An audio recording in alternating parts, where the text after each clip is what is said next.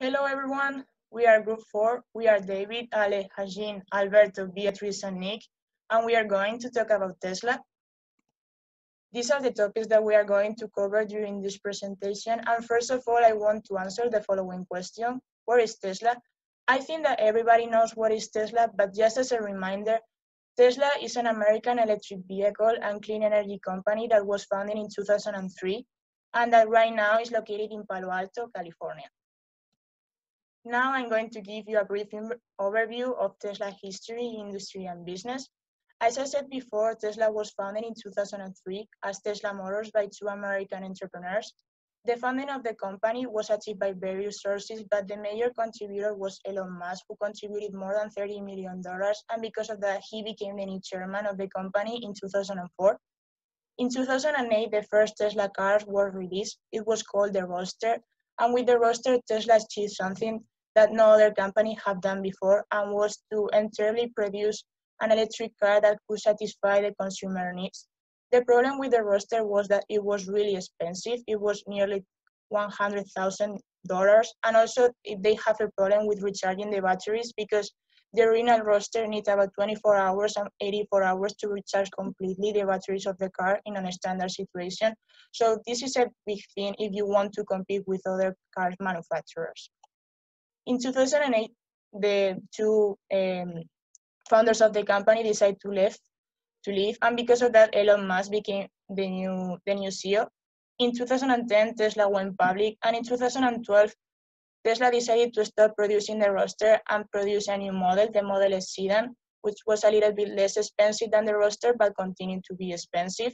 And they also decided to produce the supercharger stations, which are stations in which Tesla's consumers can recharge the battery of their cars without paying any money.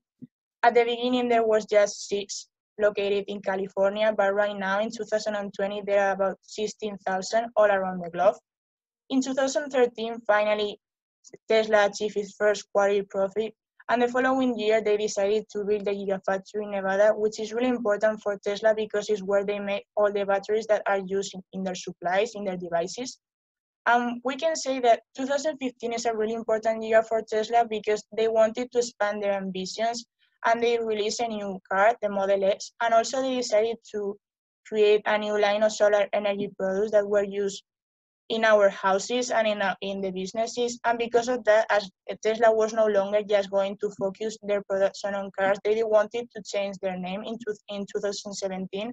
And instead of being known as Tesla Motors, they became Tesla Inc. And finally, in 2018, the company faced several problems related with the production and the legal issues.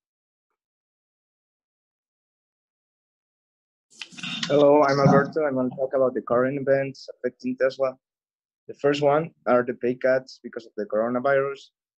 The vice president level and above have 30% pay cut, directors and above 20%, and everyone else in the company had 10%. And hourly workers that they are not able to work from home, they are on unpaid leave, but the good thing is that Tesla is paying for the health insurance for all of them.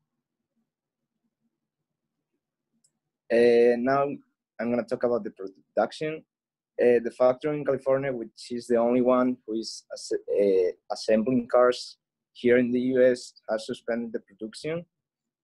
And they also have problems with lower quality and slower chips because the production, they are having problems with the supply chain. That means that these chips that they were creating now, they are not arriving to the factories, so they have to use chips that they were using last year, and that is affecting the company. The quality product, it's really bad because of this supply chain. And Tesla 3, which is the new car that it's an economic car that Tesla produced like a few years ago. They were promising 2,500 units, and they are only producing like 1,026. So a lot of people is still waiting to get their cars. And the last problem is the autopilot problems. Last year, there was a fatal crash where an Apple employee died, and it was because he was using the autopilot driver system. And the family has sued Tesla because of this. And we think that Tesla should improve this autopilot system because it's something that they want to use to differentiate from other companies. And if it's not working and these things happen, it's gonna affect the company and everything.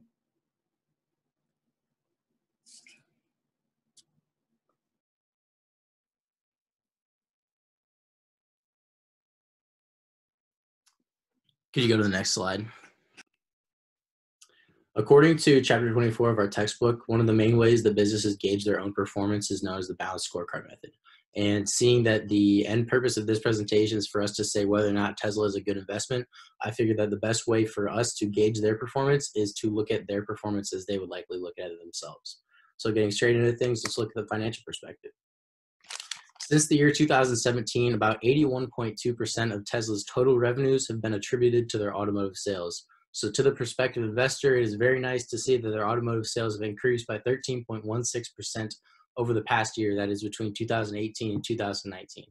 However, what you do not like to see is that the cost of their automotive sales has increased by 16.46%, which more than matches this growth. In part due to this, Tesla operated at a net loss last year of $862 million. And unfortunately, this has become a little bit of an uncomfortable trend for the company. They have lost money every single year since 2013. Now, clearly, finances aren't their most attractive perspective to investors. However, they do gain some ground in their market share in the electrical vehicle industry.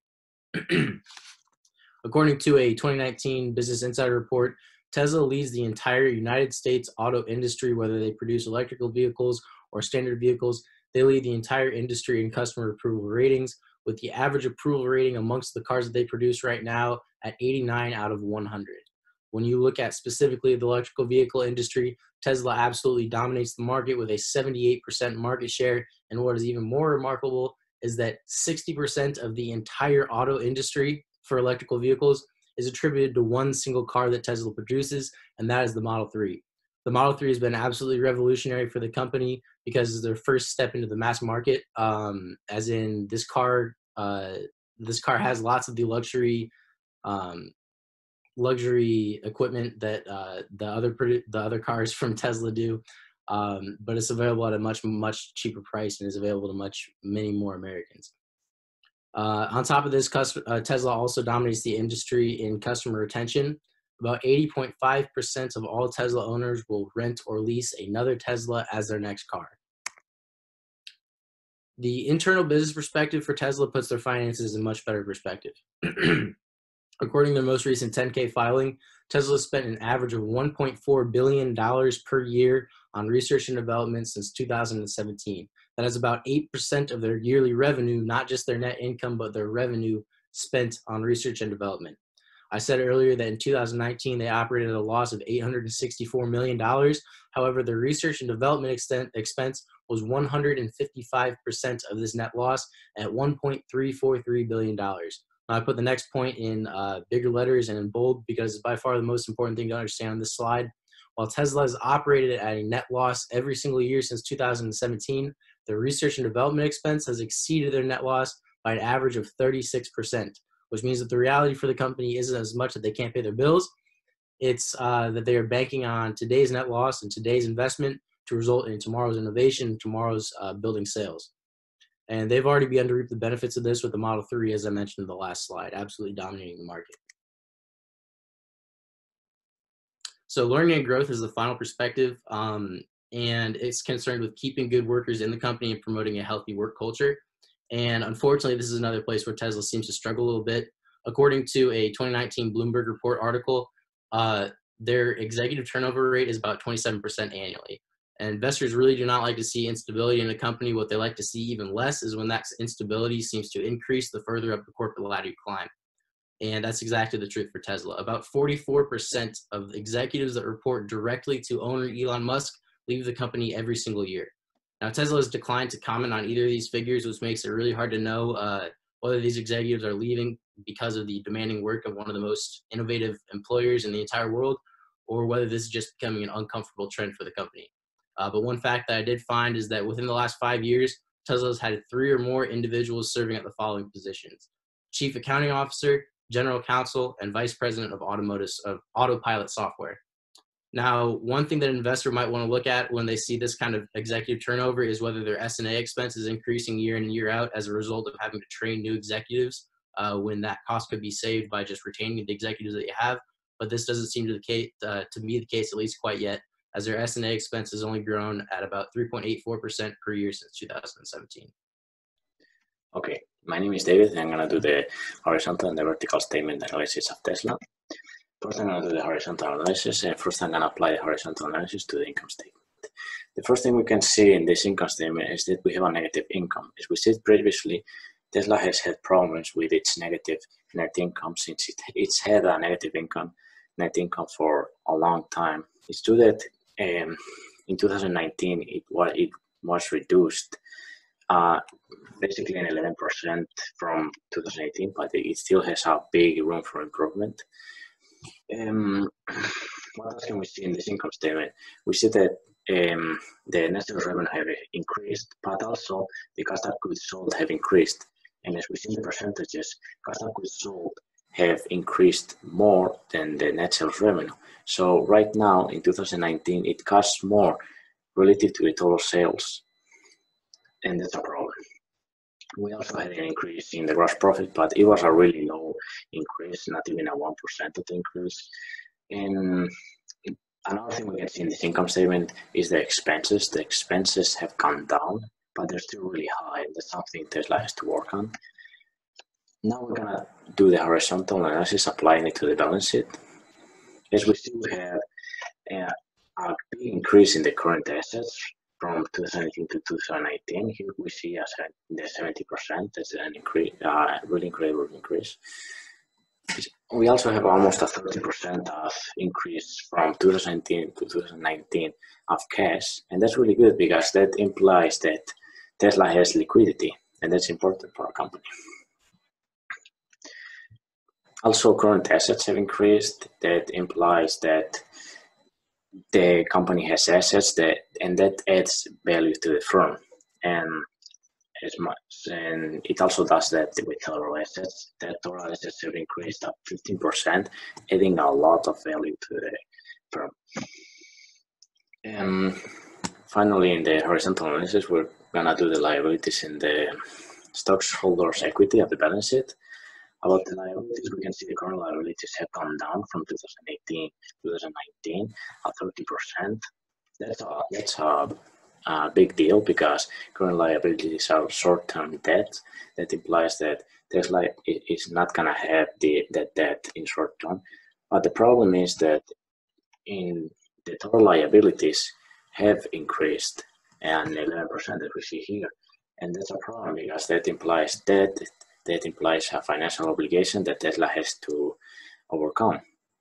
Finally, in the stockholders' equity, we can see that the total stockholder equity has gone up, and that's good for the company.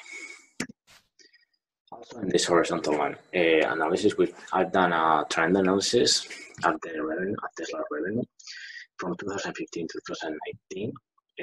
Using 2015 as the base, we can see how in this graph how it has evolved, how the revenue has really gone up, and it's really interesting to see the revenue they had in 2015 and the revenue they have now in 2019.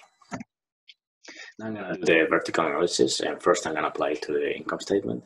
I'm going to say that basically we're using the same numbers which we're using 2019 and 2018, so it's basically pretty similar. And we're also going to talk in the next slides about the income statement of the vertical analysis, so I'm going to be pretty brief. So as we said, well, we're using as the base the net sales revenue. And as we said, there's a negative net income. It has been reduced, as we see. The cost of goods sold, they've increased, and they're a big amount compared with the net sales revenue. And since the net sales revenue is the base, we can see this 83% compared with the 81%, so they have gone up. Also, gross profit has gone up, but in comparison with the net sales revenue, is a less percentage. And now in the applying the vertical analysis to the balance sheet, we can see that current assets have, now we're using total assets as the base. We can see the current assets have gone up, but so around 6%, something like that, compared with the total assets. We can also see the cash, as we said, that it has gone up, but it's not a really big deal. Okay, so, and finally, of the vertical analysis, I'm going to talk about the liabilities and stockholder equity. But the liabilities, current liabilities, they've gone down. That's good for the company. They represent less for the company. That's good because current liabilities are short-term debt. So in short term, they don't have to pay that. But as we said, total liabilities have gone up. Even though they represent less than they used to, they've gone up, and that's a problem for the company because that debt is gonna have to be paid. And in the stockholder equity, we see that the total stockholder equity has gone up, and that's a good thing for the company. And it has a tendency to go up. So, next slide.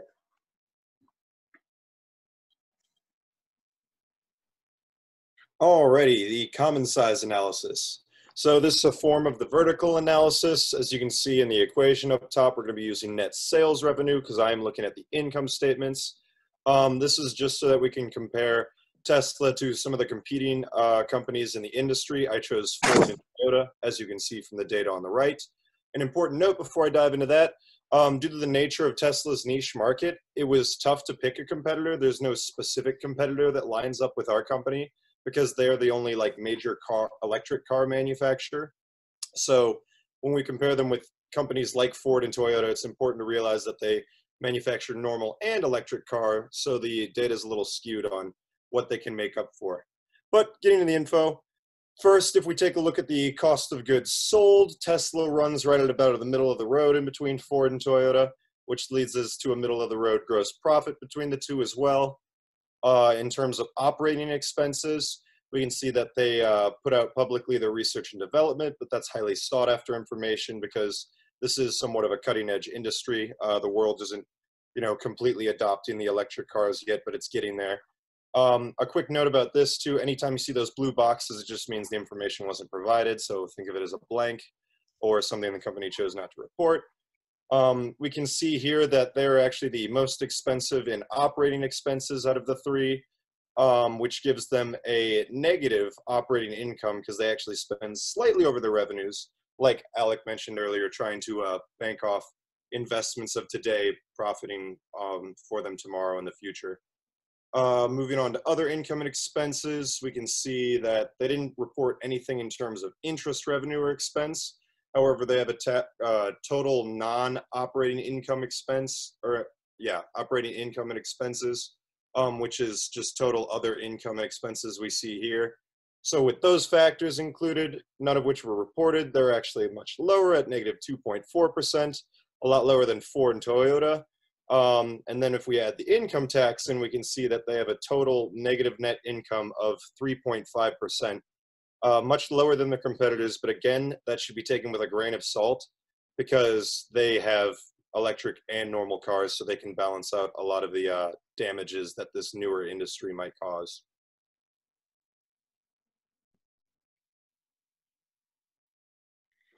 I'm going to talk about solvency ratio of Tesla. As you see, Tesla had debt to capital ratio 0.61 for 2019, and Tesla had debt to equity ratio of 1.80 for the 2019. In the end of the 2018, its ratio, which is lower than industry average. However, the market valuation of Tesla is overvalued, providing a lower ratio than other well-established automakers. In the fourth quarter, that ratio improved slightly due to merger effect. In the next slide, Tesla used to suffer from a lack of financial debt due to persistent operating losses. Each time it was financed through capital increase. Tesla is a deficit company with 13 billion in debt, and it has no year achieving a yearly surplus. And its annual surplus is difficult time in the future. Next section will be profitability.